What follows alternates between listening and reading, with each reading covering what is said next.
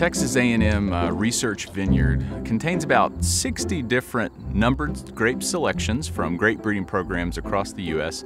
It serves as a source for research to determine what grapes are best adapted to Texas and for us to really hone in on best management practices for this area of the state. Wine in Texas is really started to grow really in the past couple of decades. The wine industry sort of had its rebirth in the 1970s, and really we've seen the most tremendous growth in terms of production and consumption in the past couple of decades. Texans now consume about 60 million gallons of wine a year, so about 300 million bottles, and we're producing over 4 million gallons or over 20 million bottles a year.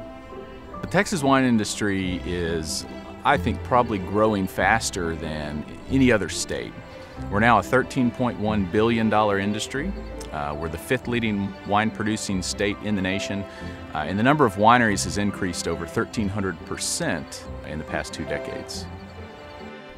The viticulture and enology program offers really a pretty wide range of viticulture information, enology information, and in addition, sensory science. And students can put all this together and have a pretty sound background in viticulture and enology when they're finished.